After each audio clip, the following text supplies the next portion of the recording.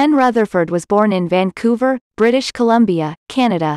The daughter of a former Metropolitan Opera singer, John Rutherford, and her actress mother, Lillian Mansfield, was destined for show business.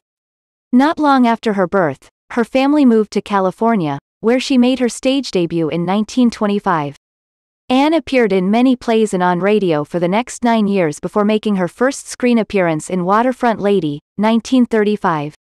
Anne's talent was readily apparent, and she was signed to 3 films in 1935, Waterfront Lady, 1935, Melody Trail, 1935, and The Fighting Marines, 1935. By now, she was a leading lady in the fabled westerns with 2 legends, John Wayne and Gene Autry. By the time Anne was 17, she inked a deal with MGM, where she would gain the status of superstar for her portrayal of Polly Benedict in the popular Andy Hardy series with Mickey Rooney. Anne's first role as Polly was in 1938, in You're Only Young Once, 1937. 3 more Hardy films were produced that same year, Out West with the Hardys, 1938, Love Finds Andy Hardy, 1938, and Judge Hardy's Children, 1938. Anne found time to play in other productions, too. One that is still loved today is the Charles Dickens classic A Christmas Carol, 1938, in which she played the sweet role of the spirit of Christmas past. In 1939, Anne played the role of Annie Hawks in Of Human Hearts, 1938, in addition to 3 more Andy Hardy films. But that year also saw Anne land a role in the most popular film in film history. She played Corinne O'Hara, Scarlett's little sister, in Gone with the Wind, 1939. Plenty of fans of the Andy Hardy series went to see it just for Anne. The film was unquestionably a super hit. She then resumed making other movies. While working for MGM, Anne, along with the other stars, was under the watchful eye of movie mogul Louis B. Mayer. Mayer was no different from any other film tycoon except for the fact that he ran the classiest studio in Hollywood.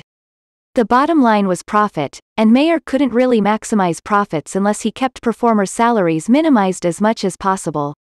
Most tried to get raises and failed. Even Mickey Rooney was decidedly underpaid during his glory years at MGM.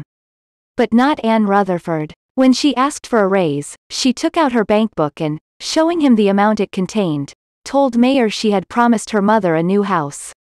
Anne got her raise. In 1942, at the age of 22, Anne appeared in her last Andy Hardy film, Andy Hardy's Double Life, 1942. She then left MGM and freelanced her talent. Anne was still in demand.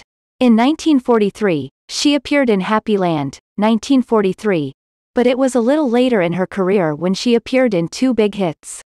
In 1947, she played Gertrude Griswold in The Secret Life of Walter Mitty, 1947, and Donna Elena in Adventures of Don Juan, 1948, in 1948.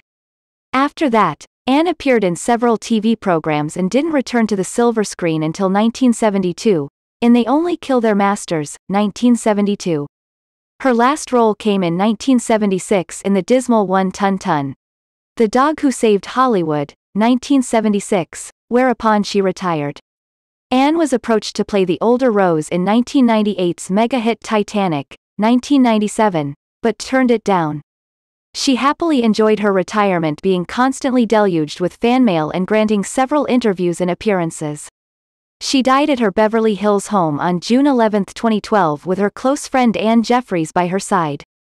She was 94 years old.